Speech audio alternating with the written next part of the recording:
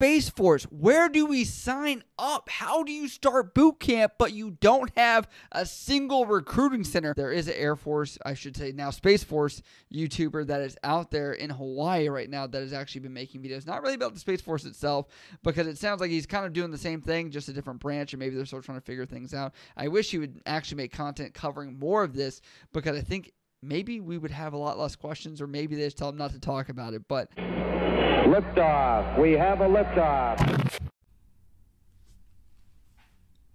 First off, how cool is it to be a part of a NICKY MGTV video? If you guys don't know who NICKY MGTV is he's one of the bigger Navy military YouTubers out there, and it's just cool to get a shout out. Second off, we are starting to get the recognition that we rightfully deserve.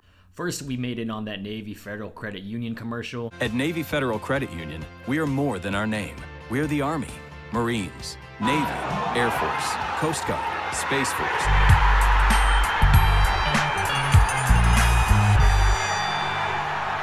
And now I think people are starting to realize that we're not just a Netflix TV show.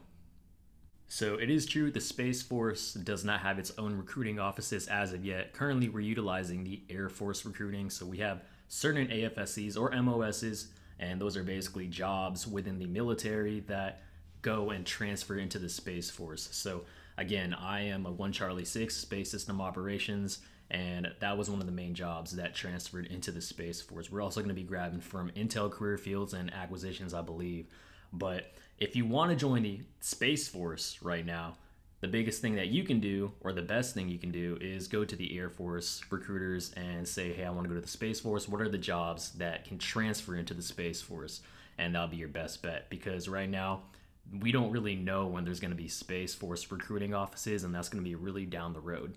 Also, we're currently utilizing, as you guys have seen, the Air Force basic training still. Down the road, when we do have things more solidified, we probably might have our own Space Force boot camp. Really accustomed to how the Space Force is operated and fought, because let's be real, this is the first branch since the Air Force in 1947. So this is the first branch in the digital age that we need to figure out how we're going to go about our tactics and our operating procedures. And they actually made a Space Force doctrine. It's a pretty long read, but they have that set aside.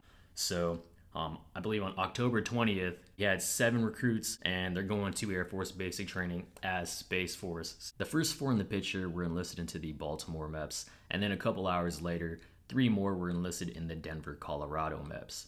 So pretty exciting for these kids, especially being sworn in by General Thompson, and General Thompson is the Vice Chief of Operations for the Space Force, as well as having the senior enlisted in the Space Force, Chief Toberman. You know, really awesome opportunity for these guys, and I do wish them nothing but the best, especially as they spearhead this and pioneer us going forward. So these Space Force trainees are going to be going to Air Force basic training and utilizing that basic training system until they graduate, and then they'll go to their technical training, which will most likely be at Vandenberg Air Force Base.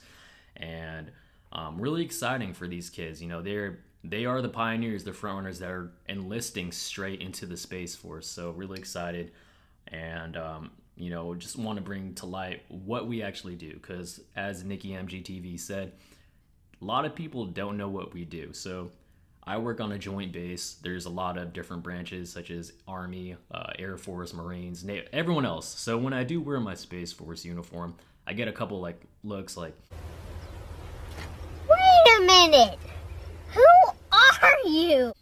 Is that real?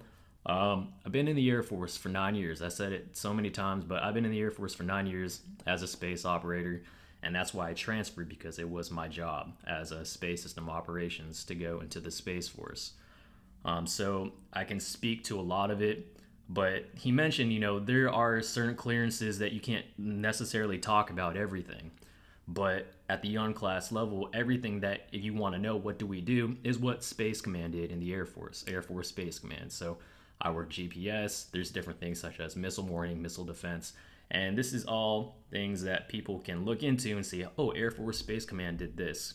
Because we have been around. We have been operating satellites. We have been in the space domain under the Air Force Space Command umbrella. But people don't understand that. They think people just woke up one day and said, hey, we're going to start doing things space. A lot of people don't know GPS is a military asset. People use GPS every day, but they never knew that this was an Air Force asset before it was given to the general public. You know, I did make this channel so I could help bridge that disconnect. I have had people come reach out to me with questions and, you know, saying thanks for all this information. You know, I've been really interested in joining. And, you know, it is something that I'm happy to do. But for all the military YouTubers out there, you know, you gotta, sometimes when you're making military content, sometimes you're walking on eggshells, man, because people know you're part of the military, and then people are waiting for you to slip. I did catch some heat for some of my videos, one particular video, and I took it down. You know, it doesn't matter how positive the intentions are and how good your intentions are. You know, why would you jeopardize your career in the military for something, you know, like YouTube? And it just kind of sucks, but at the same time, you're in the military, so you got to uphold that standard. By the end of fiscal year 2021, Space Force is expected to have at least 6,500 active duty members. We are going to continue to grow and develop, so just be on the lookout. If you guys want to know a little more about Space Force and all that information, I would suggest you guys like this, comment, and subscribe to this channel. I'd really appreciate it. And I'm going to get more content and information out to you guys. So for those of you that do want to join the Space Force, you guys have that ammunition of knowledge to use and utilize in making your decisions. And as always, I appreciate you guys. Stay safe, keep grinding, and y'all take it easy.